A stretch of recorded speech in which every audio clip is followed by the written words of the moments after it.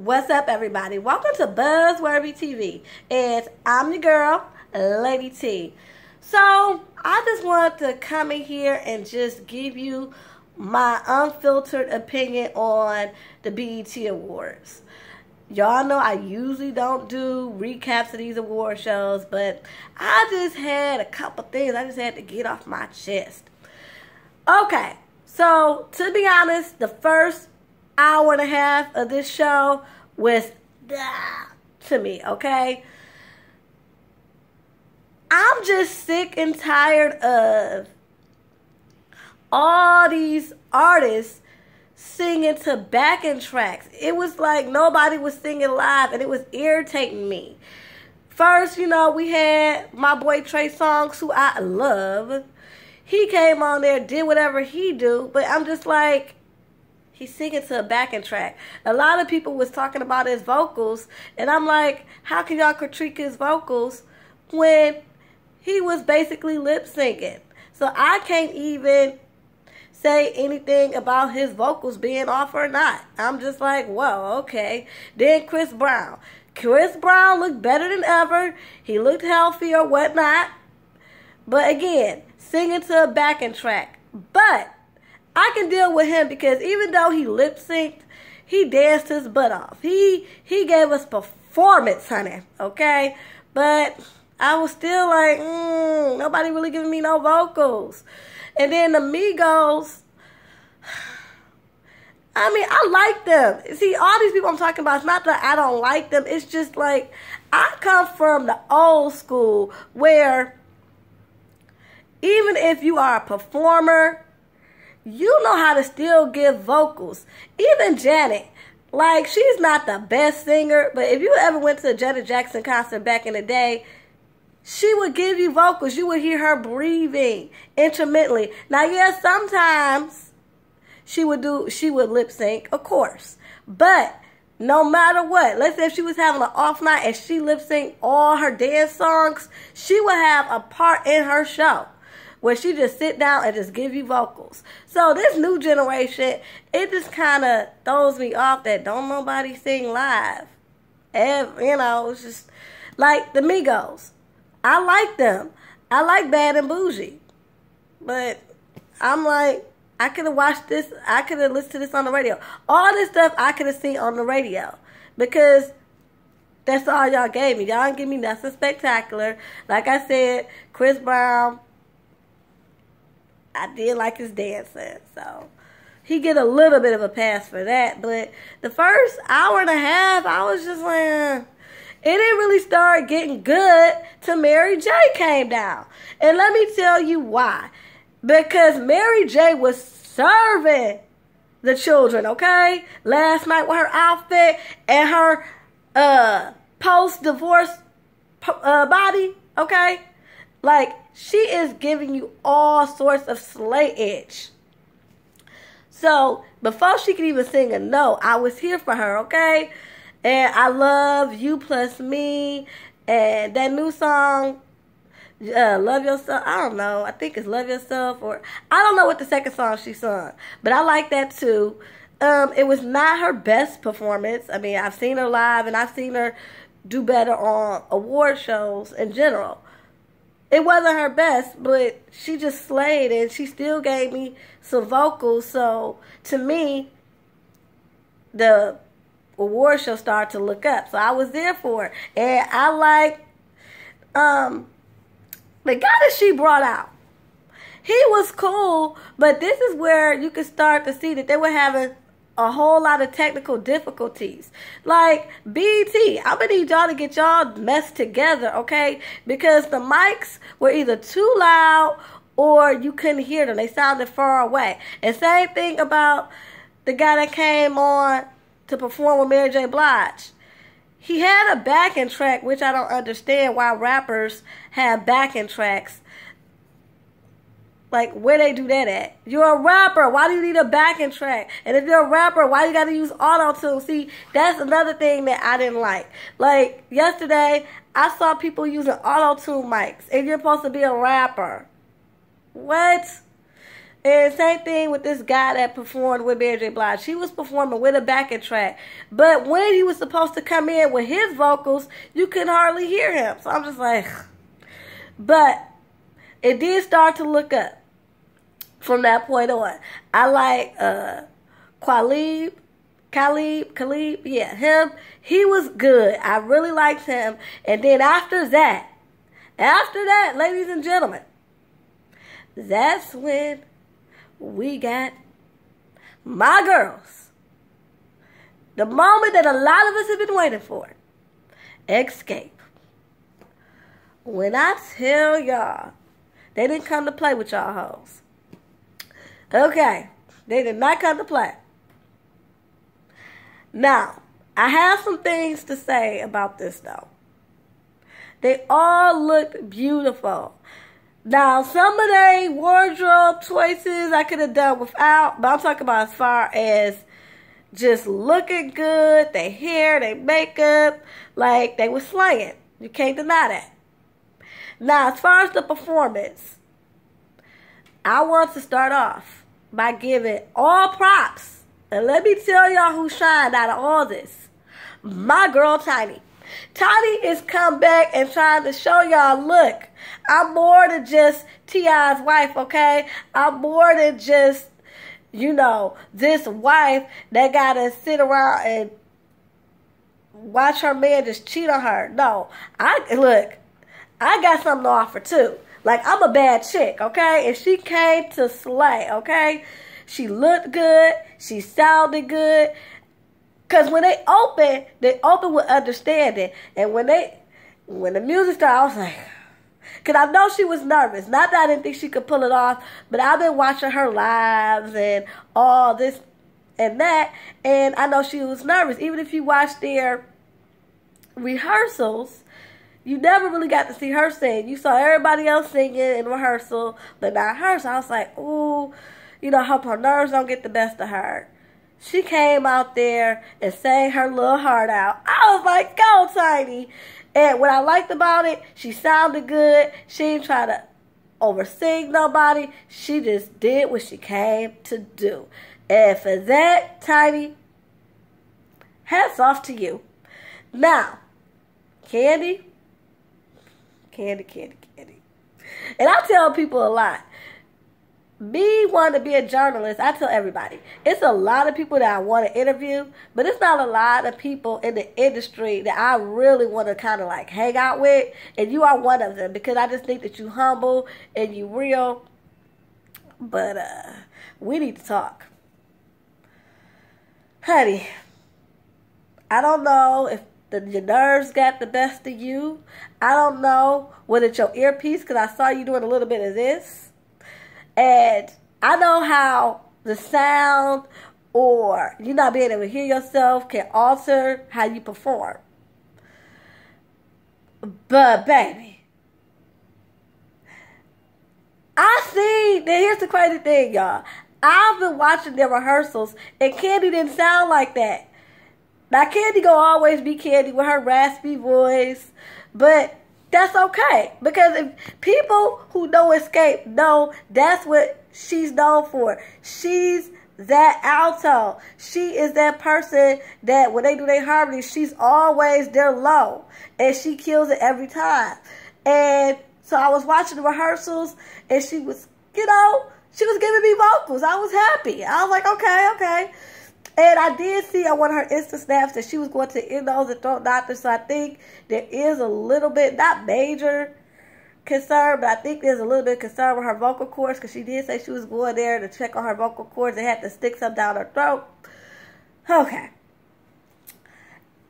But again, even in the van, because it's a video on YouTube where they're on the way to sound check at a day of rehearsal, and they're singing Living in Vain. And when I tell you all four of them, their harmonies was off the chain. So I had my hopes up. I ain't gonna lie. I had my hopes up. I was rooting for Candy. Now, I'm gonna be honest. When she did understand it, she was a little loud, but she didn't do too bad. Now, when she got to just kicking, Candy, babe, You sounded all out of breath. I don't know what went on. I mean, I don't know. It's almost like Ursula from The Little Mermaid stole your voice and has it locked away in a locket or something, because I'm like, what happened? Because you were singing. When I tell y'all, she was singing even up to her on the way to sound check. So I don't know what happened. Like I said, there were a couple of technical difficulties. I did see her doing this with her earpiece, and then the guy that was rap that was performing with Mary J. Blige, his mic was going in and out. Tasha Scott, her mic was too loud. She was over everybody. So maybe that's what it was. Maybe it was her nerves and it was just too much going on. But Candy, I'm rooting for you, girl. I'm pulling for you, okay? Tasha and Tamika, y'all did good. Y'all really did good. It's just that y'all don't need to try to out-sing each other. This is my problem with the actual performance. Overall, I thought it was really good. For a group that has not performed in almost 20 years, they all did good. And I don't care, even with my thing with Candy and her voice yesterday, it wouldn't be the same without her. And without that voice, I'm being honest. If they came with just 3 of them, we'll be feeling some type of way. So let's just keep that in mind. We just need her to get it together. But overall, I thought they did really well. I just got some concerns with just looking at the bigger picture. Now, I saw a lot of over singing, and I didn't like that, because it's like Tasha and Tamika. We know y'all can sing. We heard it last night, but y'all took away from the performance because y'all just seemed like y'all got happy and just started out singing. You know, it was just like y'all just started doing all these runs throughout the song, which we didn't need, and then y'all was too busy doing the runs that y'all was missing a couple of notes. And it's kind of like, wait a minute, remember that y'all are a group. So you don't have to out-sing each other. Y'all just need to bring what y'all bring and just sing the song. Like Ike Turner said, to sing the song, Anime. Okay? That's all I wanted. Like, they started getting happy and just started out-singing each other. I'm like, y'all take away from the performance. Yeah, y'all vocals are definitely still there, but don't take away from the performance. But again, I'm saying all this to say that they were still better than what I seen early in the show. So that's why I'm not going for all this. And you know, a lot of people, I'm going to do this, I'm going to be honest. From what I'm hearing about Escape, 70% loved it. 15%, they were like, it was okay. And the other 15 was dragging the hell out of Candy, which, look, it would be the same without Candy. And like I said, I seen the rehearsals. She didn't sound like that. So I don't know what's technical difficulties. I don't know what's going on. I know that out of all the girls, she gets the less sleep. So that can affect your voice. I mean, she's, like she said, she's doing 2 reality shows. She's going up to the old lady gang, you know, trying to check on her restaurant. She got a lot going on. So, Candy, I just want you to know that I know you're trying to secure the bag with this endeavor with Escape. But to secure the bag, you got to be able to bring it, okay? Bring it like you did in those rehearsals that I sang. That's all. And Tasha, Tamika, just do what you do so well. You don't got to prove to nobody that y'all can sing. So stop with all the over singing. Tiny, girl, yes, you did what you came to do. You sang your song. You looked good doing it. And you was out. And another thing about Escape, and I know you're like, wow, she just spent like almost 10 minutes on Escape. This is why, because after that, I seen their little press conference. They went to do press. And everybody was just talking about how they glad to see them back, how great of a performance they did. Because the audience was into it, though. Regardless, the audience was really into it. Like I said, it's not like I'm saying they did bad. I'm just saying they could have did better. It was just a couple of things that, as a fan, I was like, okay. I still can't wait to see them in Detroit. You know, when they come here on the 3rd, I will be posting videos. So check me out on Instagram. But anyway, so I watched their little press conference that they did. And the first thing everybody was saying was they did a great job and where's the album? And Candy does not want to do an album. Candy, I think, wants to just do this to just secure the bag in the instance of we do shows, we'll do, you know, award shows together and all that. But I don't want to be involved with a real full-fledged reunion where we in the studio and all that. I don't think she really want to be bothered like that. And it's not like, how do I say this? It's not like I don't think she doesn't like the Scott sisters. I think there's still a couple of underlying issues that they just need to figure out, and you can just tell. Like, for instance, that she don't want to do an album or a single right now, and they all for it. They're happy. Like I said, you can tell they was on that stage and they was ready just to show y'all what they had, okay? Like, they ready. They ready for Escape to be back full-fledged, okay? And Tiny, my girl Tiny is like, whatever. I can ride this Escape thing till the wheels fall off, you know. I done warmed up my singing chops. I'm a team player, whatever y'all need me to do. But if we don't do this, hey, I can go back to my husband and manage Janique's career, or shoot, maybe do a couple of songs myself. I don't know. Depends on how I feel. That's the vibe I'm getting from Tiny. So you got Tiny, who's like, you know, the middleman, you know. Then you got Candy over here who just want to secure the quick bag. Like I said, doing shows and being guest performers on award shows and stuff like that. And then doing a biopic and a reality show. Something that's like temporary. Not something that, oh, we putting out music, then we got to promote it, then we got to go on tour and all that. She doesn't want to do that. And a lot has to do with her busy schedule and them just still trying to figure out their issues. So I just pray they get it together. Again, I'm excited to see them on July 3rd. Okay, so moving on past them. Then we have my boy Maxwell, who always brings it vocally. I love me some Maxwell. And then my boy El DeMarge. He came out there paying tribute. He did it. I love real singing. So he did his thing. And then we had, you know, the New Edition tribute, which was amazing. I liked how this year, and so I like how this year, like with the New Edition tribute, what they did was they actually had, you know, the little kids from the movie perform to pay tribute to them, and then like Luke James and all them come out and pay tribute, and then they came up, accepted their award, all 6 members of New Edition, and then they came out and they sang, and then they did what they do.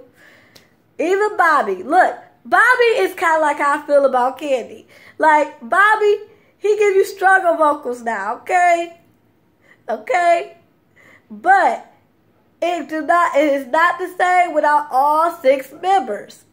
So, anyway, so they did their thing, and at the last song, or Is It Love, they all came out. The entire cast, I mean, you know, the young people who played New Edition, the older people who played New Edition, and then actual New Edition. They all did the choreography. It was freaking hot, man.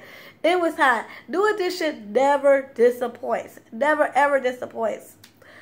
And, of course, we had Best Female Rapper of the Year, and that went to my girl, Remy Ma.